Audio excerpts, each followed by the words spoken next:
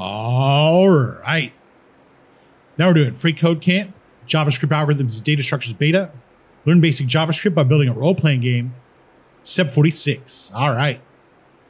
So now we're going to create 3 new empty functions called buyHealth, buyWeapon, and goTown. All right. So for this one, we're just going to copy and paste these. So let's prep this one up for it. Let's highlight all of 40 to the end of end of 39 and press enter. Then let's highlight all of 41 to the end of 37. Press copy, and then we'll press Control Z to bring this back.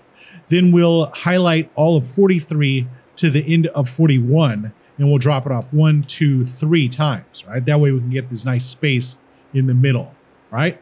So let's turn this first fight dragon into buyHealth. Let's turn the second one into buyWeapon. And the third one will turn into goTown. goTown, like that. And this should take care of it. So let's check the code. Looks good. And submit it. All right.